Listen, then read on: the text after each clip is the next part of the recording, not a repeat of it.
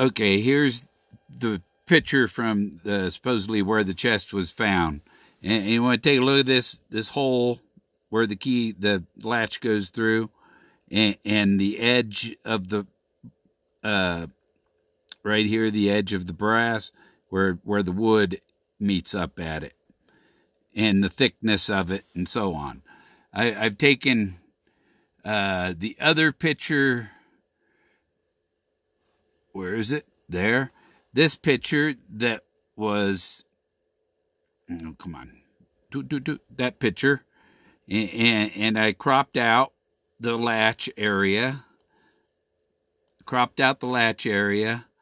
I pasted it in another drawing here, and I trimmed off everything, and left the hole there, even if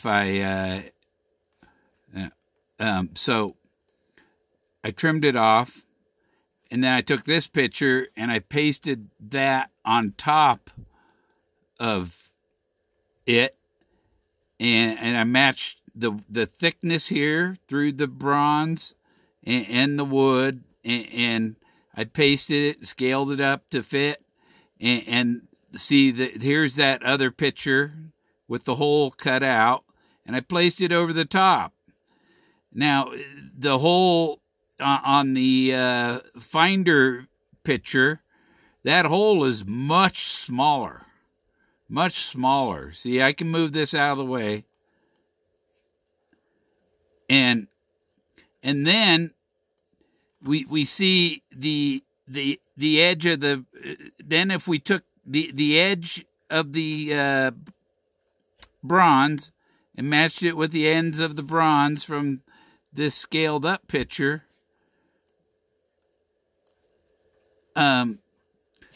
we see that hole doesn't even line up. That hole would be way out here, scaled. See the thickness?